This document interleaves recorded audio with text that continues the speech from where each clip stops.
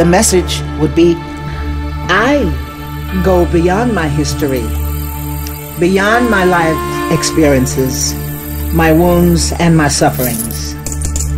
I go beyond. This music is a praise to all divine mothers, goddess, and saints, to the female power within all of us. It will help you to nourish values like love, kindness, and compassion, forgiveness, and tolerance.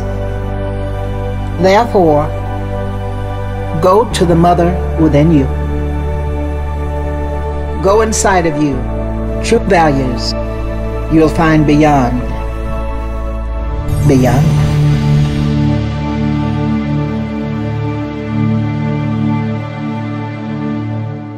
Beyond you is in you, because you're born with it. Yeah.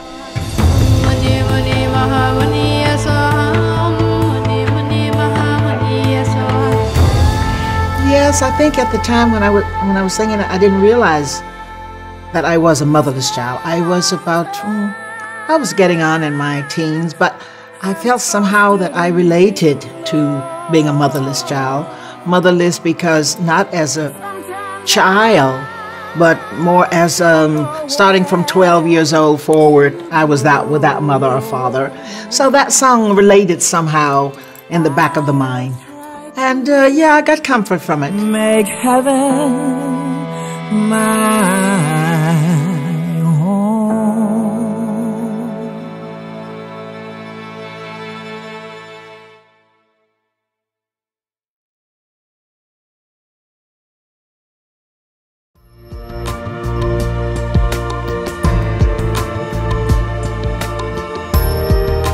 I see it as more a philosophy of life, and that one is trying to move to that stage of belief in order to live the life.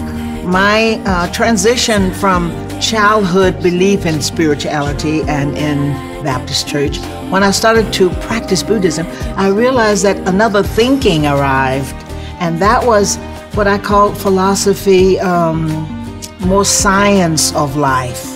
The words that I was saying, when I looked up to find out what am I saying, I know with the Lord's Prayer, I'm asking for help, you are the divine. But I needed something else more than that at the time. So practicing Buddhism took me beyond the Lord's Prayer into another form of prayer that took care of my daily needs at the time.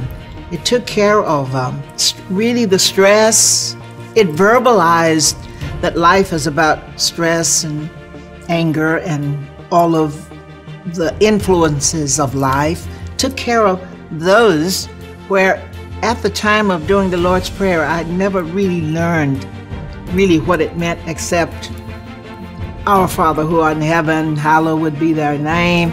Buddhism took me to another place, I feel, and as an older woman coming from a young girl. However, I still do both. I do the Lord's Prayer, and then I do my chanting.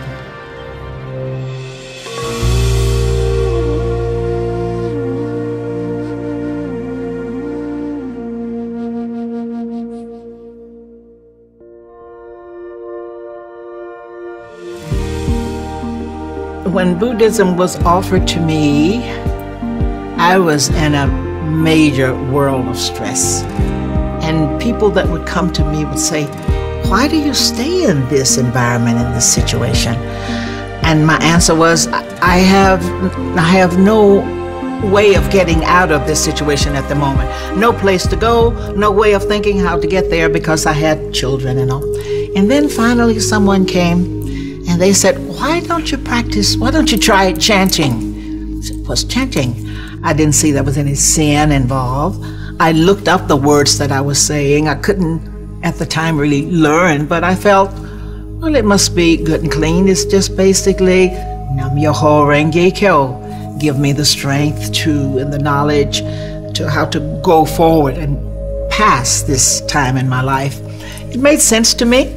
So I felt like religions are related. It doesn't matter what country.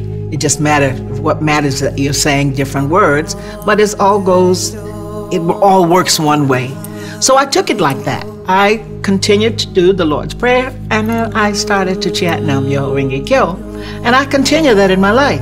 So what took care of me as a child of the Lord's Prayer continued, and also I moved on to another level, another tongue of getting to that place inside of me that helps me make right decisions, helps me live a more peaceful and happy life.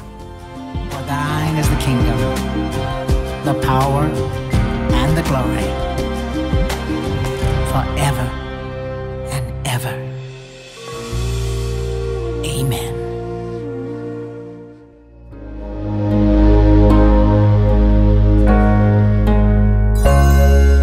Love was a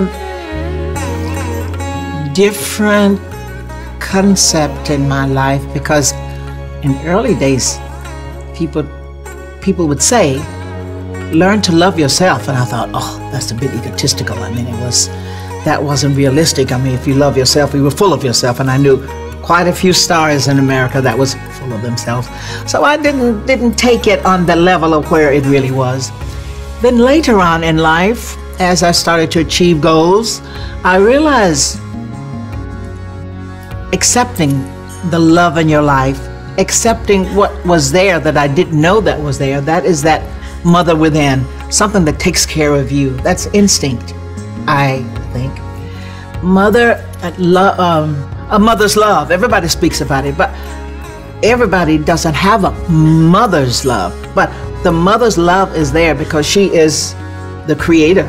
She brings forth life onto the planet.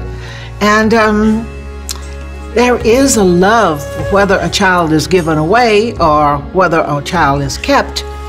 There is a love that is given to that child inside of the mother before it even comes to the planet. So I received later in life the idea and the knowledge of mother within, mother's love. That became a deeper meaning and still holds true.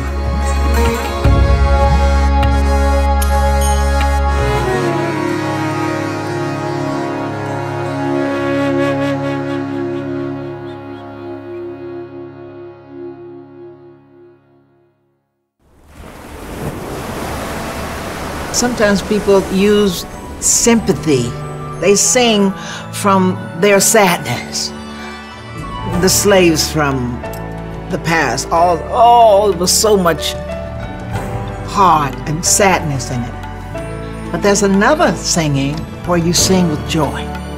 And that is when you move from singing from sorrow and sadness, depression, into the joy of singing, the pleasure of singing. People ask, how does it feel when you sing it? It doesn't make you feel like a bird and jumping. It's an inner, I have to say spirit. It's a spirit within you that has the pleasure of just letting singing heal you or take you into a place of pleasure. That's my idea of it.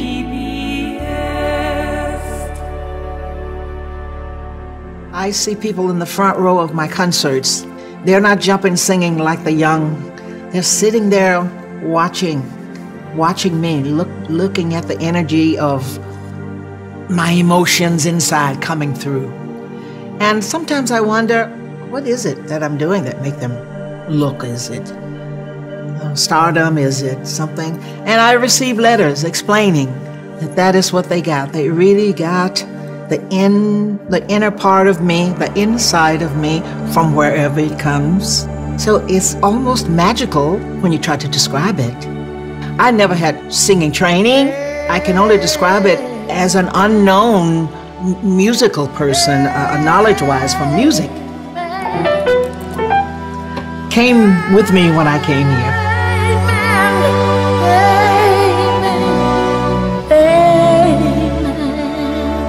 There is a movement of women that has been suppressed and pushed aside.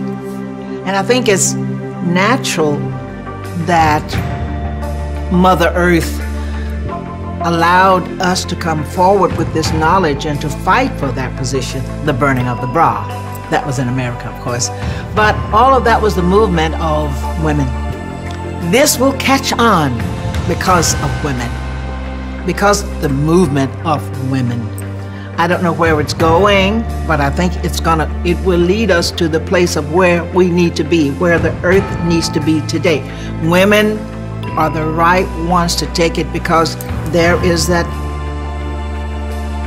fact that we give birth and that we give love, and that it's mother's love that we're trying to spread anyway on the planet.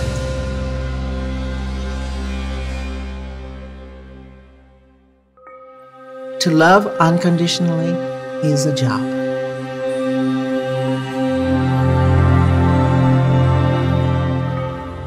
One must be very spiritually connected to live by the rule of unconditional love. Unconditional love, I believe, is also a test where you've passed the borders of the line, the borders of what life offers you. There's a learning. We come here to learn, and we must get to a certain plateau in our lives spiritually to learn how to love unconditionally and to actually find out what it means.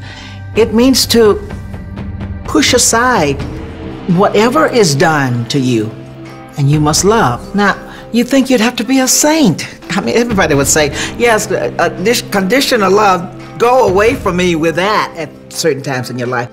But you must reach another plateau spiritually. That's a job. Unconditional love is, no matter what is given you, you can look past and love.